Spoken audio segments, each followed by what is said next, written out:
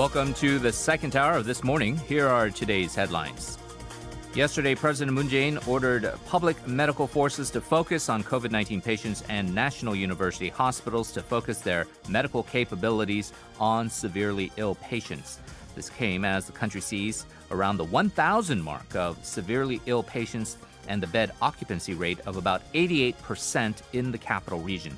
In line with this, Seoul National University Hospital yesterday announced that it will delay non-emergency operations and reduce demands for intensive care units to secure more beds and manpower for COVID patients.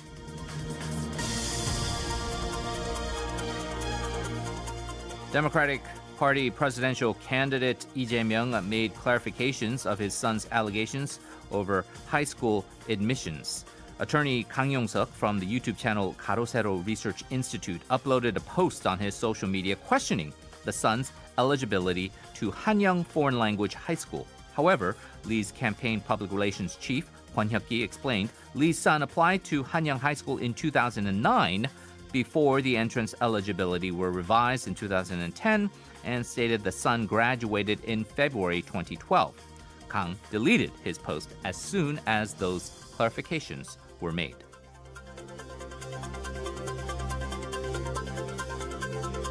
The People Power Party canceled their plans to file a complaint against the son of the ruling party presidential candidate Lee Jae-myung. The PPP election committee was planning to lodge a claim against Lee's son for illegal gambling, destruction of evidence, and violating the Sex Trafficking Act. The decision comes as the head of the opposition party's election campaign committee, Kim Jong-in, emphasized his willingness to stop negative campaigning.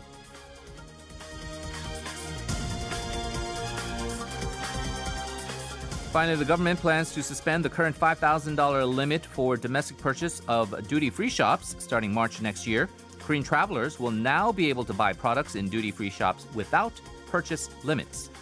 The government first introduced purchase restrictions for duty-free products in 1979 to control Korean travelers from buying imported products. Since then, the government has consistently raised the limit by $1,000 every 10 years, but finally decided to abolish it.